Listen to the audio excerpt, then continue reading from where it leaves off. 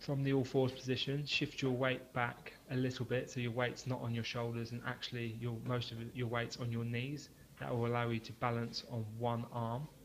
From that position, what you want to do is reach through to one direction and look towards that direction. You want to do this in a fan-like distribution, so the first reach through will be high, closer to your arm, and you work your way down doing about 10 reach throughs until your arm is nearer to your knee.